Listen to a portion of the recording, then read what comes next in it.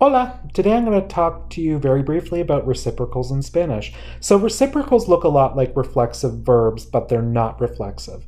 So remember how I said with reflexives, when you look them up, they're going to have a se at the end, and that tells you it's reflexive. Reciprocals are not quite like that.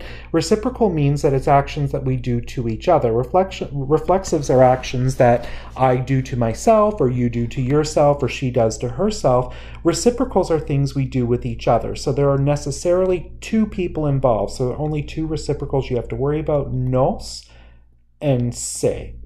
We do X to each other or with each other, and they do X to each other or with each other. So a good example would be one that gets used a lot, escribir mensajes. Escribir mensajes.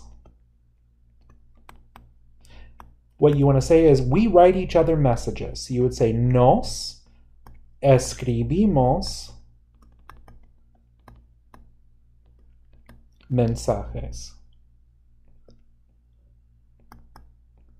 Or they write each other messages. Se escriben mensajes.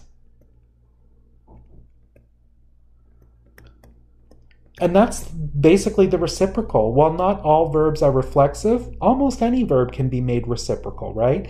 It has to make sense. I mean, if you have lavar, lavar could be a reciprocal if you want to say we wash each other. Maybe you have something weird going on in your dorm rooms, I don't know, where you bathe each other.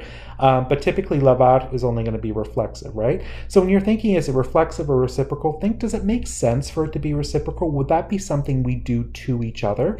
And after you get past that, you only have two, nos and se, and make sure the verb is conjugated to agreement with that. And that's it. Nos vemos.